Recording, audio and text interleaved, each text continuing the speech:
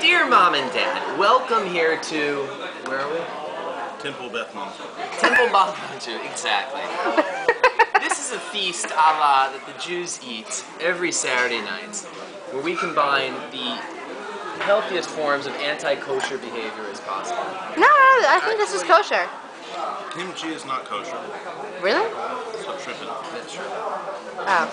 Kimchi's Wait, all kimchi has shrimp in it? Yes. They use brine shrimp in the pickle. Really? Yeah.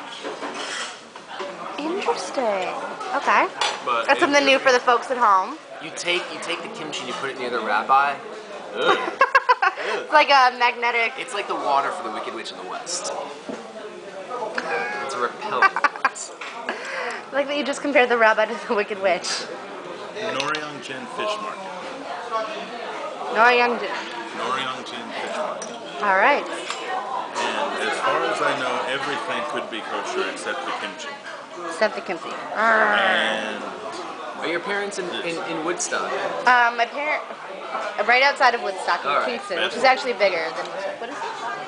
What is this? this is not kosher. This is some sort of shellfish. Ooh, treat. May I suggest, if you're bored with your current life, why don't you try to expand the minds of those in Woodstock to include foods such as you see right before you. It may become the new craze. You never know. It could catch on. It'll catch on. Where's the broccoli? We gotta get more broccoli. Yes, because broccoli is of the norm. It's such a traditional great food. What is this just salad?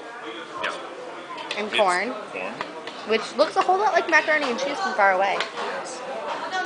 If only. What is this? You know, if I could have macaroni and cheese every day for the rest of my life. I'm glad you read my 25 things. What? I have no idea what Macaroni and cheese. Terrible liar. Say goodbye.